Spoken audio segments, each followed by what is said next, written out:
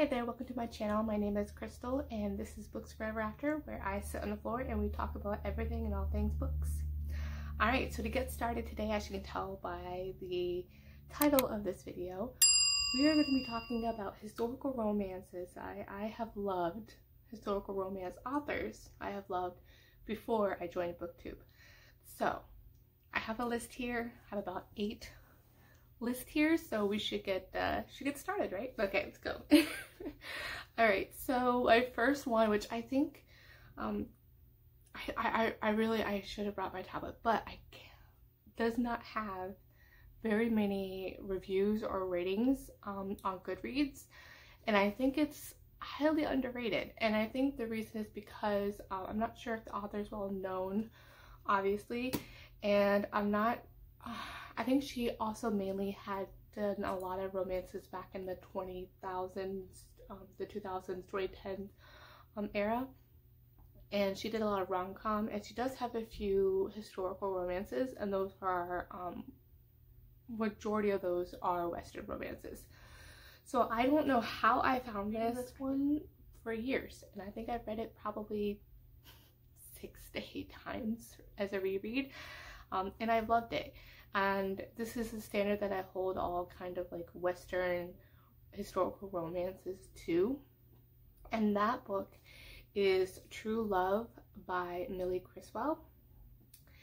And what I love about this book, I don't know if it's just the feeling that I get. I just love the female character as well, so I connect with her a little bit.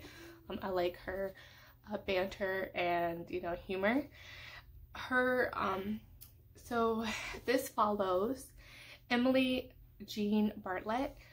She's an author of 9 novels, so I thought that was really cool. And this is set in the late 1800s, so late, I want to say 1989 or 1990. 1890. And this book that Millie, this author wrote this book, this was published in 1999, so yeah, it's definitely in that era, as I mentioned before. And this is set in New York. She meets Jess Murdoch, and he is a legend of the West. So he is a single dad, cowboy, ranch owner, and he was a sharpshooter in the Buffalo Bills Wild West show. So the kind of same show where Annie Oakley did that one there. So I loved that part. This is just, I don't know, there's a really cool, like, there's a stage robbery, there's, you know, he's a single dad, so he has like an 8-year-old son, and just the connection that she has with them. She kind of goes off and she's an author of dime novels, and so she likes to base her dime novels, you know, back in there on truth. So she travels to Montana, which is why it says True Love Montana, because the name of the town is True Love. And he owns, and Jess owns the ranch outside of the town. I think it's like a day's ride, or like quite an hour long drive, you know, wagon ride to his ranch.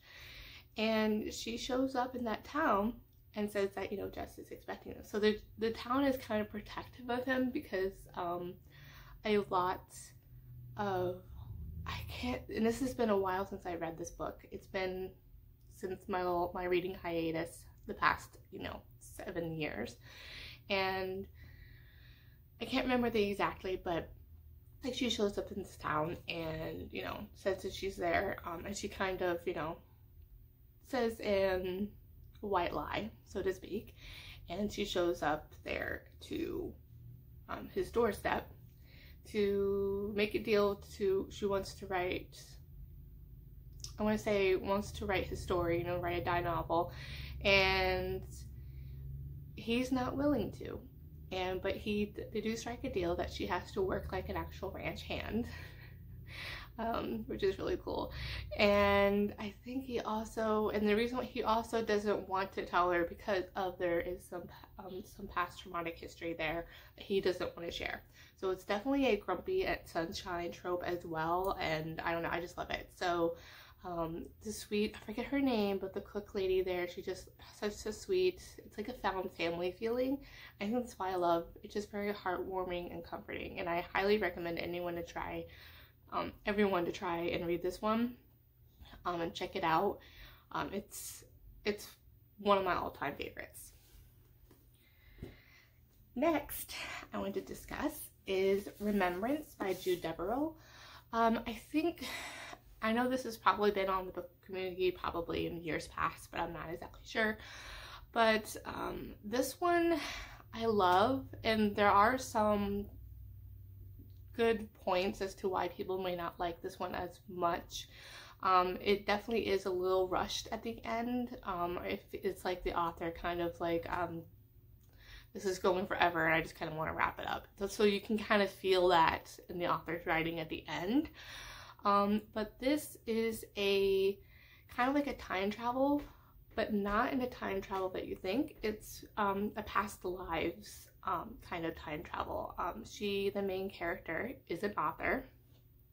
She's a romance author, which is great. A historical romance author, and she's always, I thought it was like really interesting because she's always talking about historical accuracies, about how, I think in this one she was talking about the descriptions where people don't do the research and they're like, oh, they're doing something in a privy, the restroom, which, considered a restroom in their closet, and thinking they're doing all these things, like, yeah, that's not what you're doing.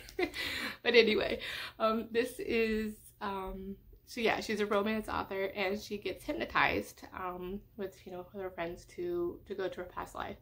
And so the reason why she gets hypnotized is she has just unlucky in love, or she's just not really connected. I think she's engaged at the beginning of this, and she actually becomes obsessed when she's reading during all this. Like, she didn't even care that her fiance broke up with her, so she is just obsessed with this male character. So basically she's obsessed with the book boyfriend and just wishing he was real, and she just had this, like, he feels real to her. And I thought that was just pretty awesome, that like to see a story about an author falling in love with her character, and she actually, goes to past lives and discovers why she was so obsessed with her made up male, book boyfriend kind of a thing.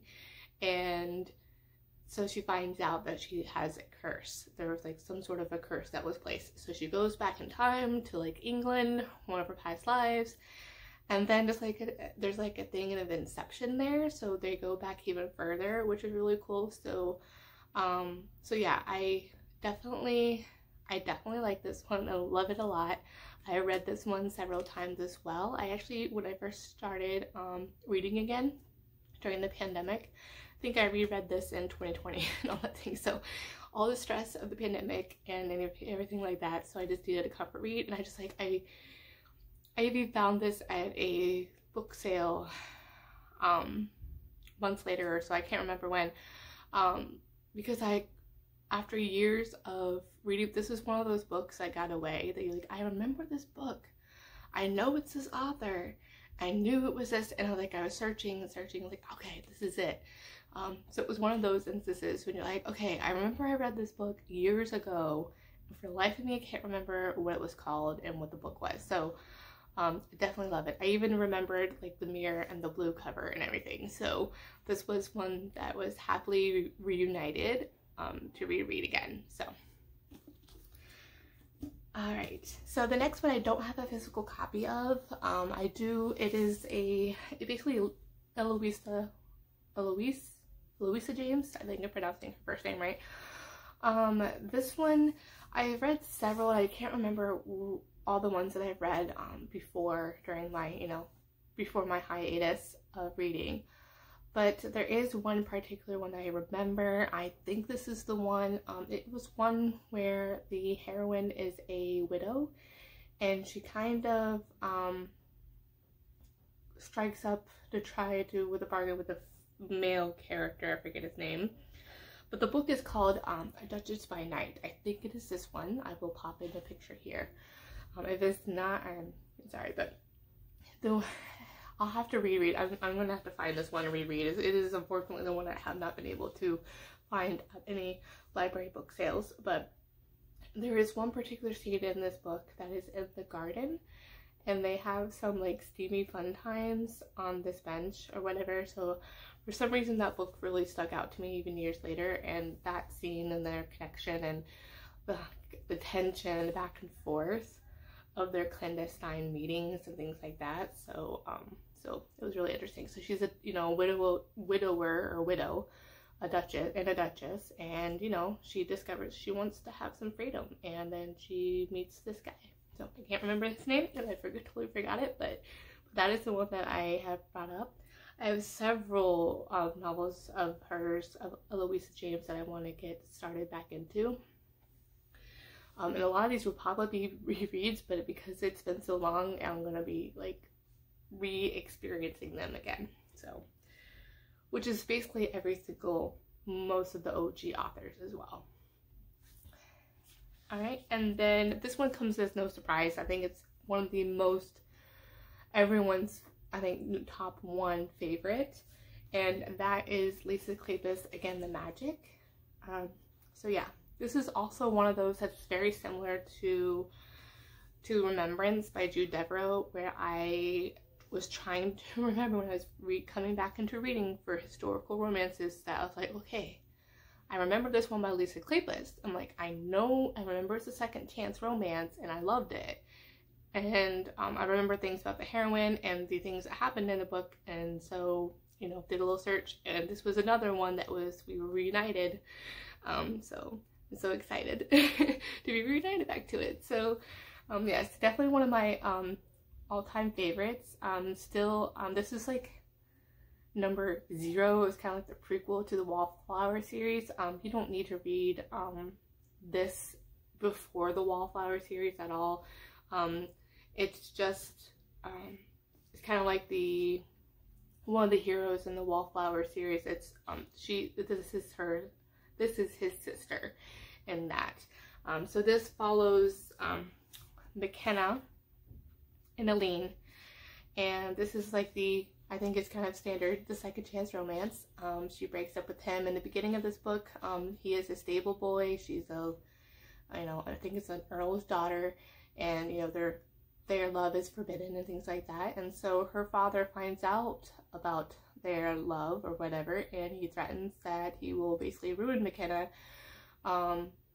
if she doesn't, you know, tell him to leave and break up with him and things like that. So she does, makes him think that she never really cared about him, and then, you know, he goes off to America and becomes a self-made man, and he comes back years later as invited by her brother, who is kind of not your typical earl. He actually loves and is really one of those enlightened lords at the time on industry and things like that, and business and people making a name for themselves and so forth. So he comes back with a house party, so it's another like forced proximity kind of situation, and so things kind of ensue from there. So there's a lot of bitterness on McKenna's side, and he wants to exact his revenge against Aline.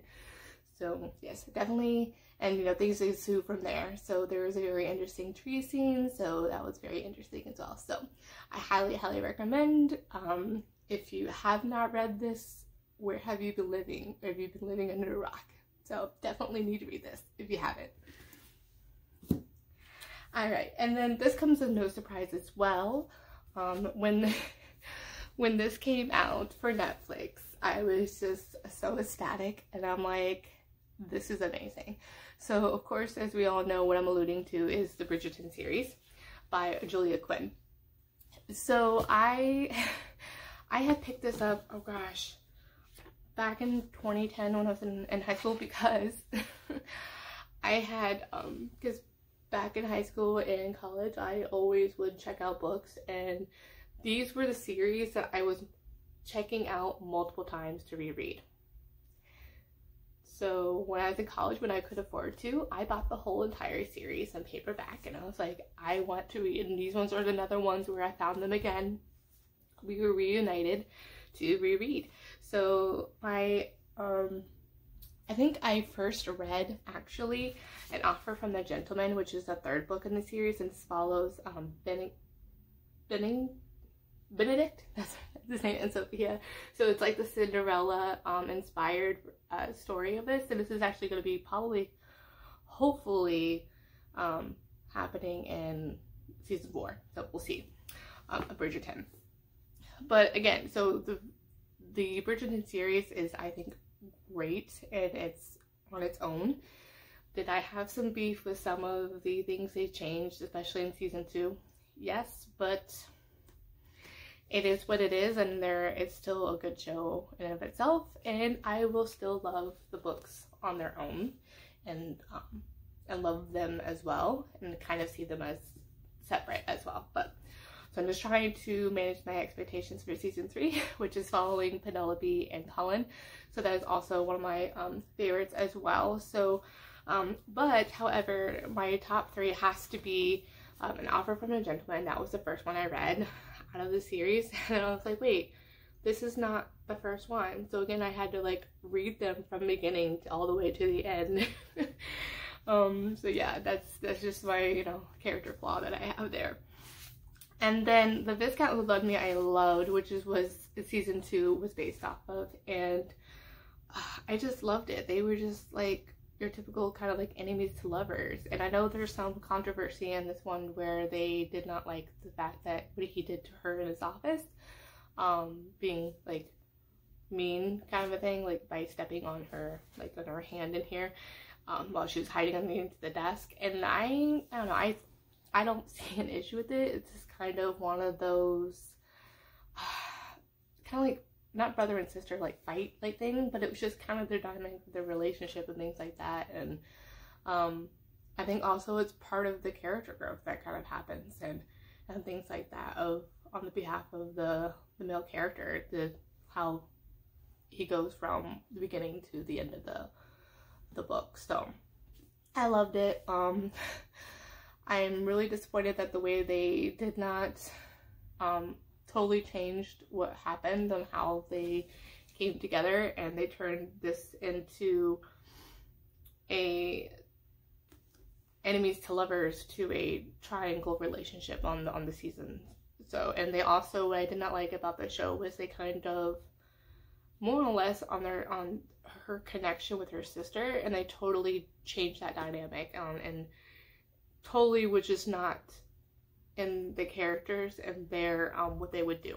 So there's such a sweet connection between Catherine and her sister, or Kate, and I didn't like how they did those sisters dirty, and they kind of which is, I'm going off on a tangent here, but it's just my beef on like the whole sisterhood thing, and not just the fact that they were, you know, their stepsisters. It's just the fact that I just didn't like how they did it, treating how women can be catty in that whole kind of relationship, and totally not their dynamic at all, and the truth of their loving and, you know, sisterly bond. So yeah, so off my soapbox. And then When He Was Wicked, oh my gosh, I think when I read that, I'm like, I read this, I'm like, wait, but this is my favorite. And so it's really hard because I like each of these books is so good, so good. But like this one was like, I think the steamiest out of all of them. This is When He Was Wicked. This is the 4th or 5th. I can't remember which one it was. And then, you know, Sir Philip, I think, is my favorite as well. These two were like the steamiest, I think, out of all of these, and they're really good. So this one follows Eloise. And this one follows Francesca Bridgerton. So good. This one is, she's married, and so this is like a best friend or cousin or best friend, you know, kind of having her husband's best friend. Her husband passes away, and he falls, and so Michael has always pined for her. So, and they fall in love. So it's very, very steamy. If you know, you know, in the one scene. So good. And then an honorable mention as well is to Sir Philip with love. So she is conversing. This is kind of like I want to say mail order bride almost.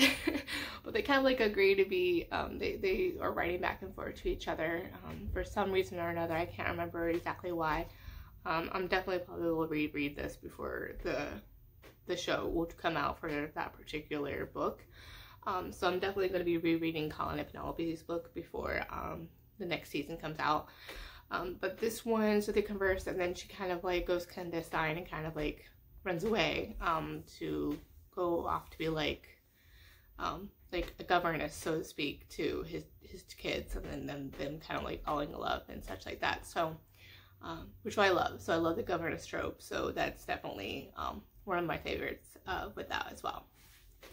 So I think this isn't necessarily Grumpy's Sunshine, but he's more reserved, and she's like very sunshine and that kind of thing. He's not necessarily grumpy, but he's very intellectual, so to speak. So yeah. Because he actually has like an intellectual job. So yeah.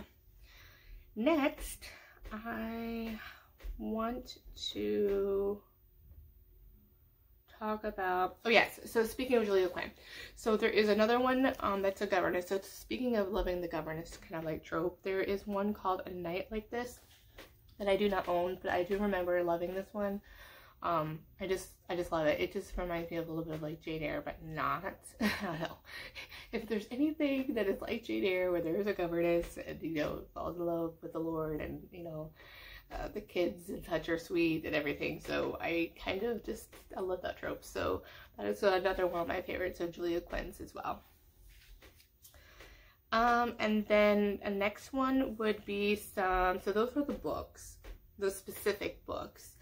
So the next few are just authors in general, and trying to remember exactly which books I loved by them, but it's been a while. But anyway, the next author is Julie Garwood. So she does a lot of Highlander romances and such, and this one is a very popular one called The Bride.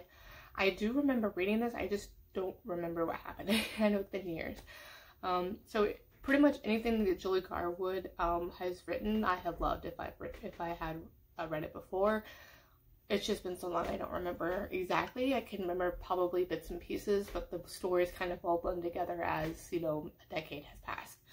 So I'm excited to get back to reading this some more historical romances next year. So that's actually part of another video I will be showcasing soon, talking about historical romances specifically for my TBR goals. So make sure you like and subscribe so you can, or subscribe for those notifications so you can check that out when I do publish that. So just a shameless plug right there.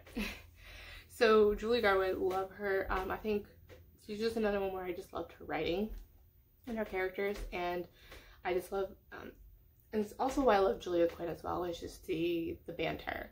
I love the swoony with really great characters, really great communication and banter. I just love that. It just kind of, and also like it creates tension, and there's like and longing and pining and that kind of thing. So, and angst. So I love it. And then next is, of course, no surprise, Johanna Lindsey. She is actually, I think it was this one, or I think it might have been A Gentle Rogue. I can't remember which one I started with her, but I was first introduced to historical romance when I was about, I think, 12, and it was with Johanna Lindsey. So if you know, you know. So Johanna Lindsey is, she's a very, oh gosh, what's it called? Oh gosh, what's the term called? I will put it on the screen if I can remember. I can't remember what it's called, but it's those kind of romances where it's very over the top and dramatic. It just, you know, there's some consent, non-consent kind of issues nowadays. But yeah, it's just those very Gone with the Wind kind of vibes, kind of books. But I just love her. I even read like her like sci-fi version kind of thing, where it's like a time travel-y one. I can't remember which one that one exactly is, but I actually enjoyed that one too. It's not as widely popular, but it's so yeah, anything that anything that Johanna Lindsey has put out as well, it's like one of my OG authors that I have loved and loved. So yeah, this is Love Only Once. This is the first one of the Mallory series, and I definitely want to reread the Mallory series for 2023. I did just order A Gentle Rogue with the republished mass paperback one, so I'm really looking forward to reading that. All of these, her series, I kind of have this awesome hardcover one that I found and discovered at a library book sale, and I love the vintage covers and things like that. So I have all of those down here. I don't know if you can see. So yeah, I have, don't watch my favorite yet. So I love them all. So yes, I love those books. I do have a book haul where I talk about, where I showcase my haul of these lovely books. So yes, I'm really excited to reread those. And yeah, I think A Gentle Rogue was one of my favorite because it is like a pirate one that I can recall, and the heroine kind of disguises herself as a cabin boy to kind of go on there and such on the ship. So so yeah, love the Mallory series, so I'm excited. I'm just so excited to reread these.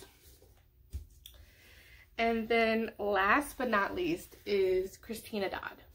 So I have loved her books. I think I know specifically I did read this one years ago. This one is In My Wildest Dreams. This one is, I think, childhood pining, where she falls in love with him. I think there's like a 10-year difference. And yeah, so they come, so yeah, when she's older and things like that. So I can't remember exactly what happens in here, but I think she also has a governess romance as well. So, but yeah, she's also one of those that, I don't know, her writing is just so great. It's been years, but I just remember, like, she writes great swoony, steamy romances as well. The characters' connections is very believable, I believe. So yeah, another one of my favorite authors before I joined Booktube, and so those are the ones I'm so most excited to join. So yeah, those are what I recommend everyone reads that I've loved before Booktube. So everyone, you might be familiar with those, or you might not, but yeah. So yes, those are what I'm so excited to reread again. So I know I will definitely reread those books again and again. All right, so that is it. That is all she wrote. So yeah, please like, subscribe, and comment down below any of those books that you've heard of. If you have read True Love, let me know, because I feel like I'm alone in this one. I've never heard anyone talk about that book. So, but yeah, all right. Well, thank you for joining. Well, thank you for watching, and I hope you have a good day. Bye.